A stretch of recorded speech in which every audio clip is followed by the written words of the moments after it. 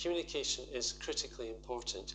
We engaged colleagues in our communications department from a very early stage, and they designed a communications plan so that all aspects of communication were being covered, whether it was with NHS staff, local authority partners, the public, whatever it was, all aspects of that was in this communication strategic type plan.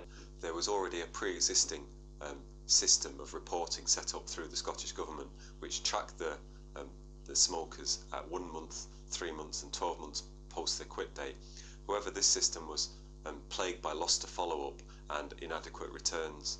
So we set up our own system to capture the data through community pharmacies. The community pharmacy every week faxed the local authority office with details of the women who had attended and the results of the carbon monoxide breath test.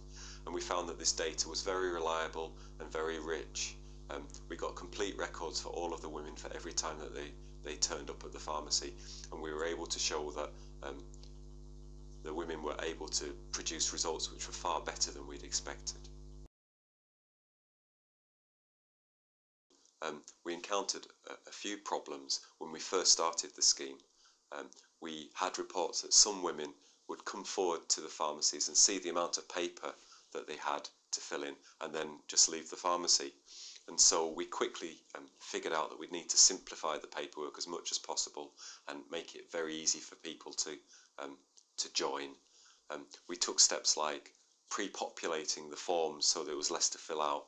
The local authority officer phoned up women who'd started the process but not completed it, so that they could be encouraged to come forward and that they'd have support to fill in the forms. Later we found out through some parallel research that a high proportion of the target population in Dundee had poor literacy skills, and that literacy was in fact a barrier to engagement with a whole range of health promotion initiatives.